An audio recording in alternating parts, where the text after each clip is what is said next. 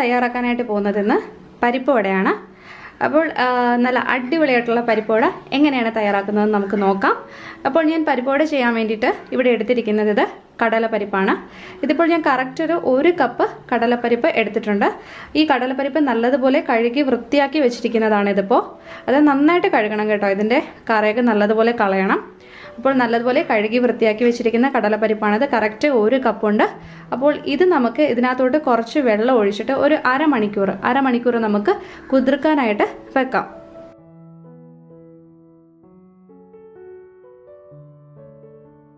അപ്പോൾ ഞാനിവിടെ വെള്ളം ഒഴിച്ച് കൊടുത്തിട്ടുണ്ട്. ഇനി ഇതൊരു നമുക്ക് കറക്റ്റ് ഒരു അരമണിക്കൂർ നമുക്കിത് കുതിർക്കാനായിട്ട് വെക്കാം. എന്നിട്ട് അതിനുശേഷം നമുക്ക് ബാക്കി കാര്യങ്ങൾ ചെയ്യാം. അപ്പോൾ ഞാനിവിടെ പരിപ്പ് ഇപ്പോൾ ഒരു അരമണിക്കൂർ നമ്മൾ കുതിർക്കാനായിട്ട് വെച്ചിട്ടുണ്ടായിരുന്നു. അപ്പോൾ അരമണിക്കൂർ കഴിഞ്ഞു. ഇപ്പോൾ വെള്ളമെല്ലാം നല്ലതുപോലെ കുതിർന്ന് നല്ല ഇതായിട്ടുണ്ട് പരിപ്പ് ഇപ്പോൾ. അപ്പോൾ ഞാനിനി ചെയ്യാനായിട്ട് പോകുന്നത് ഈ പരിപ്പ് ഒന്ന് ഗ്രൈൻഡ് ചെയ്തെടുക്കാനായിട്ട് പോവാണ്. അപ്പോൾ നമ്മൾ പരിപ്പോടെ ഉണ്ടാക്കുമ്പോൾ നമുക്കിപ്പോൾ ഇങ്ങനെ ഇട്ട് നമുക്ക് ചെയ്യാനായിട്ട് പറ്റില്ല. അതുകൊണ്ട് നമുക്കിതൊന്ന് ഗ്രൈൻഡ് ചെയ്യണം. അപ്പം നമുക്കിതൊന്ന് ഗ്രൈൻഡ് ചെയ്തിട്ട് എടുക്കാം. അപ്പം ഞാനിവിടെ പരിപ്പ് നല്ലതുപോലെ ഗ്രൈൻഡ് ചെയ്തെടുത്തിട്ടുണ്ട്. ഒരു 3-4 തവണയായിട്ടൊന്ന് കറക്കണം കേട്ടോ മിക്സിയിൽ. അപ്പോഴാണ് ഈ ഒരു ലെവലിൽ നമുക്ക് കിട്ടുന്നത്. ഇനി നമുക്കിതിലോട്ട് ഒരു സവോള ഞാൻ വളരെ കുഞ്ഞായിട്ടാണ് കട്ട് ചെയ്ത് വെച്ചിരിക്കുന്നത്. അത് നമുക്കിതിലോട്ട് ഇപ്പോൾ ആഡ് ചെയ്ത് കൊടുക്കാം. ഇതൊരു 3 പച്ചമുളകാണ്. ഈ പച്ചമുളക് ഞാൻ വട്ടത്തിലാണ് കട്ട് ചെയ്തിരിക്കുന്നത്. അതും ഇതിലോട്ട് ചേർത്ത് കൊടുക്കാം. ഇതൊരു 1 ടേബിൾ സ്പൂൺ ഇഞ്ചി ചതച്ചതാണ്. ഇത് നമുക്കിതിലോട്ട് ആഡ് ചെയ്തിട്ട് കൊടുക്കാം. ഇതൊരു 1 ടേബിൾ സ്പൂൺ പെരുംജീരകം, അത് ഞാൻ കല്ലിൽ വെച്ച് ചതച്ചെടുത്തിരിക്കുകയാണ്. അതും കൂടി നമുക്ക് ഇതിലോട്ട് ആഡ് ചെയ്തിട്ട് കൊടുക്കാം. ഇതൊരു 3 വറ്റൽ മുളക് ഞാൻ വളരെ ചെറുതായിട്ട് കട്ട് ചെയ്തതാണ്. അത് നമുക്ക് ഇതിലോട്ട് ഇപ്പോൾ ചേർത്ത് കൊടുക്കാം. പിന്നെ ലാസ്റ്റ് ആയിട്ട് കുറച്ച് കറിവേപ്പില, അതും കൂടി നമുക്ക് ഇതിലോട്ട് ചേർത്ത് കൊടുക്കാം. കുറച്ച് ഉപ്പും കൂടി ചേർത്ത് കൊടുക്കാം. ഇനി ഇതെല്ലാം കൂടി ഇട്ടിട്ട് നമുക്ക് നല്ലതുപോലെ ഒന്ന് മിക്സ് ചെയ്തിട്ട് എടുക്കാം. കൈകൊണ്ട് തന്നെ മിക്സ് ചെയ്യണം, കാരണം ഇതെല്ലാം നല്ലതുപോലെ ഒന്ന് നല്ല ഇച്ചിരി കുഴഞ്ഞ രൂപത്തിൽ വരണം. എന്നാലേ നമുക്ക് ആ ഒരു പരിപ്പ് വടയ്ക്ക് നമുക്ക് കയ്യിലൊക്കെ വെച്ച് നന്നായിട്ട് പ്രസ് ചെയ്തിട്ടൊന്ന് ചെയ്യാനായിട്ട് പറ്റത്തുള്ളൂ. നമുക്ക് ഒരു മടിയും വിചാരിക്കേണ്ട, കൈകൊണ്ട് നല്ലതുപോലെ തന്നെ ഒന്ന് മിക്സ് ചെയ്തോളൂ കേട്ടോ.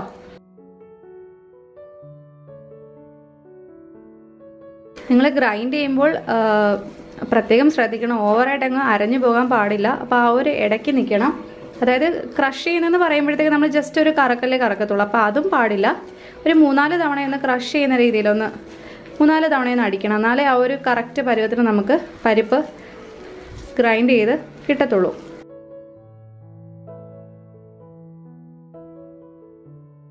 അപ്പോൾ ഞാൻ നല്ലതുപോലെ കൈകൊണ്ട് മിക്സ് ചെയ്തെടുത്തിട്ടുണ്ട്. നന്നായിട്ട് കൈകൊണ്ട് മിക്സ് ചെയ്തെടുത്തിട്ടുണ്ട് കേട്ടോ. ഇനി നമുക്കിതൊരു സൈഡിലോട്ട് അങ്ങ് മാറ്റി വെക്കാം. ഇനി അടുത്തത് നമുക്ക് ഫ്രൈ ചെയ്യാൻ ആവശ്യമായിട്ടുള്ള കാര്യങ്ങൾ നോക്കാം കേട്ടോ. അപ്പോൾ നമുക്ക് ഫ്രൈ ചെയ്യാൻ ആവശ്യമായിട്ടുള്ള ഒരു ചട്ടി, ഇതിപ്പോൾ ഞാനിവിടെ ഒരു ഇരുമ്പിൻ്റെ ചട്ടിയാണ് എടുത്തിരിക്കുന്നത്. അപ്പോൾ നിങ്ങൾക്ക് നിങ്ങളുടെ വീട്ടിൽ എങ്ങനത്തുള്ള പാത്രമാണ് ഉള്ളത് അപ്പോൾ അതനുസരിച്ചിട്ട് എടുക്കാം നമുക്ക്. അപ്പോൾ ഞാനിവിടെ ഇരുമ്പിൻ്റെ ചട്ടിയാണ് എടുത്തിരിക്കുന്നത്. അപ്പോൾ ഇത് നല്ലതുപോലെ ഒന്ന് ചൂടാവട്ടെ. ചൂടായി കഴിയുമ്പോൾ ഇതിലോട്ട് നമുക്ക് ഫ്രൈ ചെയ്യാൻ ആവശ്യമായിട്ടുള്ള, അതായത് പരിപ്പ് വട ഉണ്ടാക്കാൻ ആവശ്യമായിട്ടുള്ള എണ്ണ. അപ്പം ഞാനിവിടെ വെളിച്ചെണ്ണയല്ല യൂസ് ചെയ്യുന്നത്. ഞാനിപ്പോൾ ഒരു സൺഫ്ലവർ ഓയിലാണ് ഞാൻ യൂസ് ചെയ്യുന്നത്. വെളിച്ചെണ്ണ വേണമെങ്കിൽ യൂസ് ചെയ്യാം, കുറച്ചുകൂടി ടേസ്റ്റ് ആയിരിക്കും. ഇപ്പോൾ എനിക്ക് അവൈലബിൾ ആയിട്ടുള്ളത് സൺഫ്ലവർ ഓയിലാണ്. അപ്പോൾ അതാണ് ഞാനിപ്പോൾ ഒഴിച്ചു കൊടുക്കാനായിട്ട് പോകുന്നത്. അപ്പോൾ ഈ ചട്ടി നല്ലതുപോലെ ചൂടായി കഴിയുമ്പോൾ നമുക്കിതിലോട്ട് ഫ്രൈ ചെയ്യാൻ ആവശ്യമായിട്ടുള്ള ഓയിൽ ഒഴിച്ചു കൊടുക്കാം. അപ്പോൾ നമ്മുടെ ചട്ടി ഇവിടെ നന്നായിട്ട് ചൂടായിട്ട് വന്നിട്ടുണ്ട്. ഇനി ഇതിലോട്ട് നമുക്ക് ഓയിൽ ഒഴിച്ചു കൊടുക്കാം. അപ്പോൾ ഞാനിവിടെ എണ്ണ ഒഴിച്ച് കൊടുത്തിട്ടുണ്ട്. അപ്പോൾ ഇനി എണ്ണ നല്ലതുപോലെ ചൂടാവണം. നന്നായിട്ട് ചൂടായതിന് ശേഷം നമുക്ക് നമ്മളുടെ ഈ ചെയ്ത് വെച്ചിരിക്കുന്ന പരിപ്പിൻ്റെ മിക്സ്ചർ നമുക്ക് ആ ഒരു പരിപ്പോടയുടെ ഷേപ്പിലാക്കിയിട്ട് നമുക്ക് ഇതിലോട്ട് ഇട്ട് കൊടുക്കാനായിട്ട് പറ്റത്തുള്ളൂ. അപ്പോൾ ഈ എണ്ണയൊന്ന് നല്ലതുപോലെ ചൂടാവട്ടെ. അപ്പോൾ നമ്മുടെ എണ്ണ ഇവിടെ നന്നായിട്ട് ചൂടായിട്ട് വന്നിട്ടുണ്ട്. ഈ പരിപ്പിൻ്റെ മിക്സ്ചർ ഞാൻ കാണിച്ചു തരാം എങ്ങനെയാണ് ചെയ്യുന്നതെന്ന്.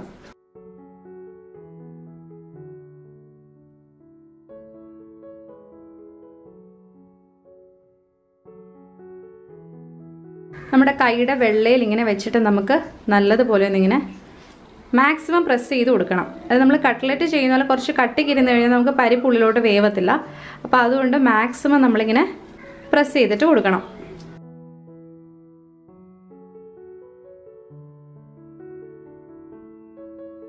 കണ്ടോ? ഇപ്പോൾ ഞാനിവിടെ കറക്റ്റ് എൻ്റെ ഈ കൈവെള്ളയുടെ ആ ഒരു വലിപ്പത്തിലാണ് ഞാനിത് എടുത്തിരിക്കുന്നത്. അപ്പോൾ ഈ ഒരു അളവിൽ തന്നെയാണ് ഞാൻ ബാക്കിയെല്ലാം ചെയ്യാനായിട്ട് പോകുന്നത്. അപ്പോൾ നമുക്കിത് എണ്ണയിലോട്ട് ഇട്ട് കൊടുക്കാം.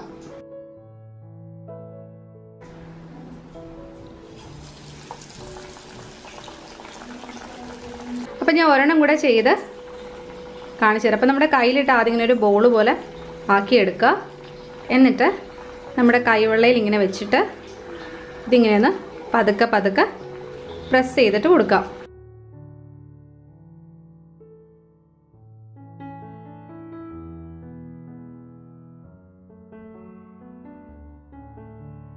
കണ്ടോ? ഈ ഒരു ഷേപ്പാണ് പരിപ്പ് വടയ്ക്ക്. അപ്പം നമ്മൾ ഇങ്ങനെ തന്നെ ബാക്കിയിരിക്കുന്ന എല്ലാം കൂടി നമുക്ക് ചെയ്തു കൊടുക്കാം.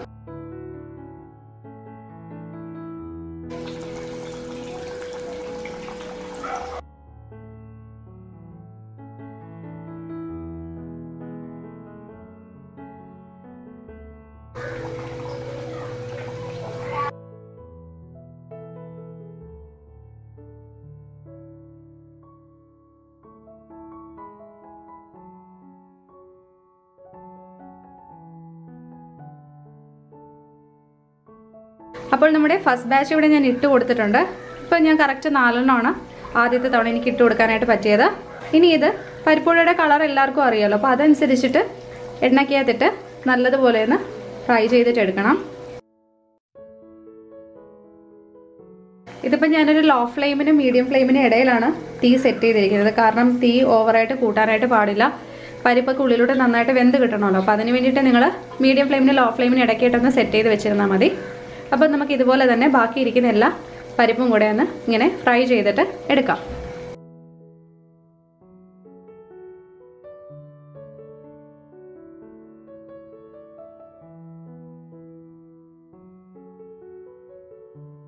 അപ്പോൾ നമ്മുടെ ഫസ്റ്റ് ബാച്ച് ഇവിടെ ഏകദേശം റെഡി ആയിട്ടുണ്ട്. ഞാനിപ്പോൾ ഒരെണ്ണം നിങ്ങൾക്ക് എടുത്ത് കാണിച്ചു തരാം. കണ്ടോ? ഇതാണ് ഇതിൻ്റെ ആ ഒരു കറക്റ്റ് ഒരു പരുവ് എന്ന് പറയുന്നത്. കളർ ഇങ്ങനെയാകണം. ഈ ഒരു നിറം ആകുമ്പോഴാണ് പരിപ്പോട കറക്റ്റ് ആ ഒരു പാകത്തിന് റെഡിയാകുന്നത്. അപ്പോൾ നമുക്ക് ഇതുപോലെ ബാക്കിയെല്ലാം കൂടെ ഫ്രൈ ചെയ്തിട്ട് എടുക്കാം.